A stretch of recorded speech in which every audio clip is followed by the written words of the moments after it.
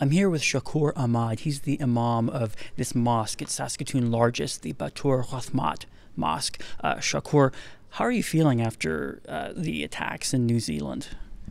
We are very sad.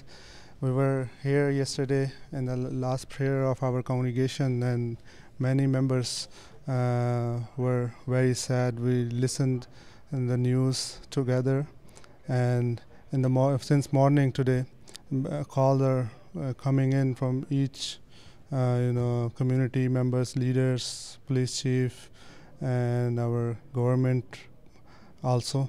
You know, we're standing here just before Friday afternoon prayer. You're going to continue on, with what you do here. Why do you feel that's important?